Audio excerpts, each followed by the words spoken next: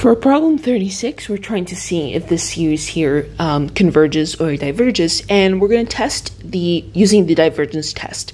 And now the divergence test that says that if you take the limit of whatever's inside the summation symbol, so if you take this limit of a sub n, so in the case of 36 is the limit of this guy over here, as n goes to infinity, if the limit is not equal to 0, that means that it diverges.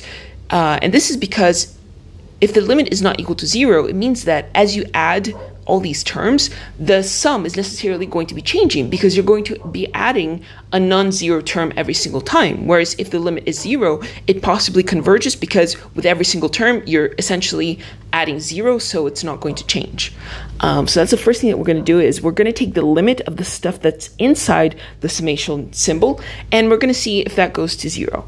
So we're going to take the limit as n approaches infinity of the stuff that's within the summation symbol, so 1 plus 2/3 to the power of n.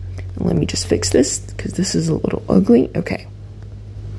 So this is going to be the limit on top is just 1, that doesn't change, right? So 1 over, on the bottom is just 1 as well, plus, what is the limit of 2/3 raised to the power of n? Well, 2/3 is about 0.67, and if you raise that to a very large number, like say 1,000,000, it's going to go to 0 because it's the absolute value of it is less than 1. So with every time that you multiply by 2/3, your total value is going to get smaller and smaller and smaller.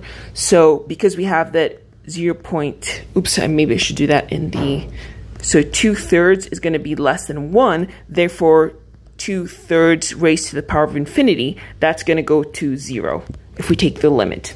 So with that being said, this limit, if we apply, it's going to be 1 divided by 1 plus 0 because it's 2/3 to the power of n. As n gets large, that goes to 0.